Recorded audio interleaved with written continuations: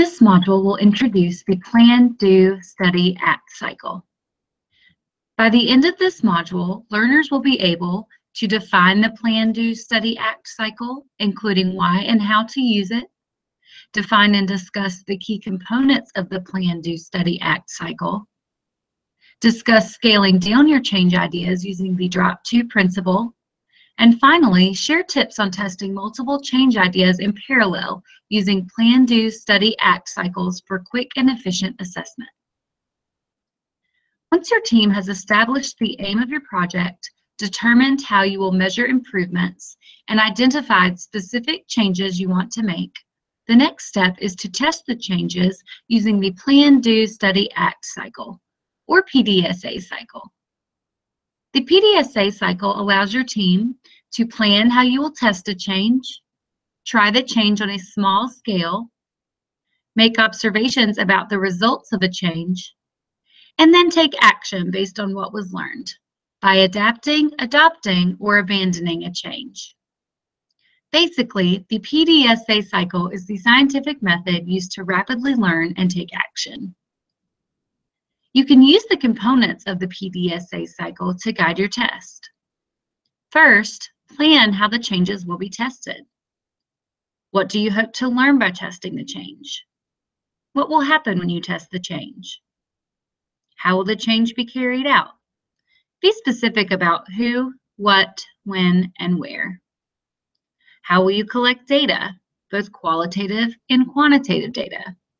And again, remember to be specific about who, what, when, and where. Second, try the changes planned on a small scale. Remember to test it with 1 to 2 people for a short amount of time prior to implementing on a larger scale. Make observations and collect data as you try the change, and document any problems as you try the change. Next, take time to study the data collected. Compare the data to the predictions made, reflect on the data and what was learned. And finally, act on what you've learned. Determine whether the change should be adapted, adopted, or abandoned. Make any necessary adaptations to the change. Plan how you will try the change with the new adaptations. Then start over with a new PDSA cycle to test the same change again, but including these new adaptations. Complete this process as many times as possible until you feel the change is ready to implement on a wide scale. Each time you complete a PDSA cycle, you build knowledge, data, and confidence that a change is ready to implement. However, a change does not always achieve the results we expect, so it is important to test on a small scale before wide-scale implementation. This includes the time frame you are testing, as well as the number of people you test with. Remember again to start small. Many times, our initial thought is to test on a large scale. For example, your team has created a new form. Your first response may be to print copies and try it with all clients for the next month. But what if you print 500 copies of the form and later learn the form does not capture the information needed and has spelling errors? One tip to help you try changes on the smallest scale possible is the scaling down or drop-to principle. When you have a change and you think, let's test this change for the next month, scale down the change by 2. Let's test this change for a day.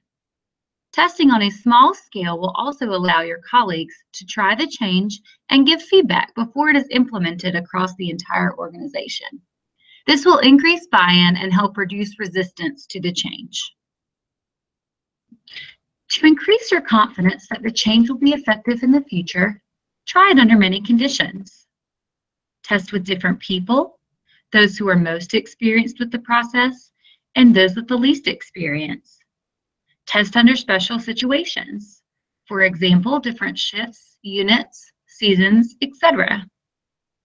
Test when someone says, it won't work because, and this will give you additional opportunities to test the change and can help narrow down multiple situations in which to test. Most often, multiple changes are needed to change an entire system or process. This will require your team to try multiple changes at the same time. For example, if your team is working to improve the efficiency of a process, you could potentially test 3 to 5 changes at the same time, such as resequencing of the order of process steps, reallocating appointment times, scripting reminder calls to clients, etc. Testing in parallel allows you to test, learn, and adapt changes in rapid fashion, leading to rapid improvement. Now let's try it. Think about a change you want to make, either in your personal life or at work. How can you use the PDSA cycle to try the change on a small scale? Think about the following questions. What will you test? What do you hope to learn from trying the change? How can you apply the drop to principle?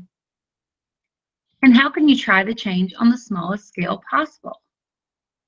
I encourage you to use the provided link below to check out the Quality Improvement Step-by-Step Guide for links to the PDSA template worksheets and example. Thanks for listening in and happy testing!